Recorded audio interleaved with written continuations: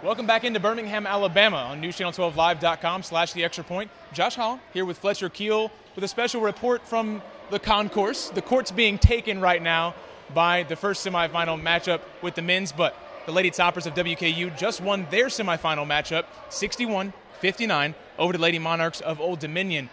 Alexis Govan steps to the line late in the game, hits 2 free throws. Those end up winning the game, but it was a freshman guard, not a senior, that got into the game and sparked WKU back for this victory. Josh, you were saying earlier when we were off camera that the team MVP of this tournament for the Hilltoppers could average 7 points, and that's what Tasia Brown's doing. The past 2 games, the Lady Toppers have had big leads, both against Charlotte yesterday and against Old Dominion today, and it really came down to under 2 minutes ago. Tasia Brown got 2 quick buckets in both games and was able to spark a Hilltopper run, and her 4 points here today led to Alexis Govan hitting those 2 shots to ultimately win the game for the Lady Tops.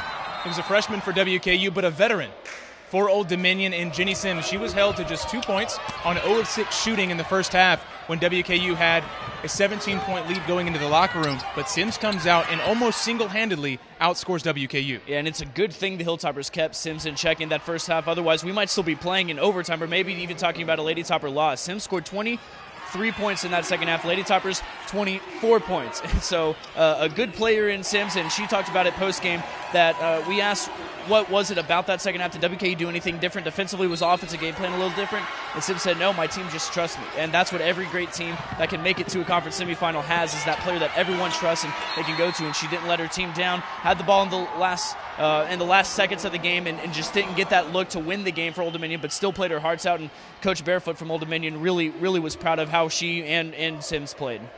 Coach Hurd for WKU will look to players to trust tomorrow, and Alexis Govan, Chastity Gooch, Kendall Noble against Southern Miss right on the court behind us here in Legacy Arena.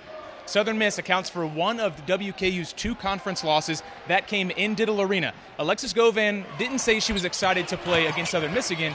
She said she's excited to play for a conference championship, and they'll have to be ready tomorrow. And with the resume WK has here in Birmingham, I wouldn't be excited to play Southern Miss either. Hilltoppers have almost given away their first 2 games. Southern Miss, on the other hand, before the Lady Tops took the court today, came back from 13 points down to beat Middle Tennessee to get to the final. So a team that can come back against a team that has a little bit of trouble staying ahead. I guess they don't like how comfortable it feels to be on top during the game. So it'll be a battle. The last time these 2 teams met, it was a 2-point win for the Eagles, one of only 2 conference losses WKU has all season. A 2-point win here today for the Lady Toppers. So we should be in for a great one tomorrow night here at the BJCC. In order to earn an automatic bid to the NCAA championship, WKU will need to beat Southern Miss here tomorrow night. And to do that, Coach Hurd said post-game that they need to guard well and then to play well against Southern Miss's zone, something that they struggled with the first time. With your report from the concourse after a 61-59 victory for the Lady Toppers, with Fletcher Keel, I'm Josh Holland.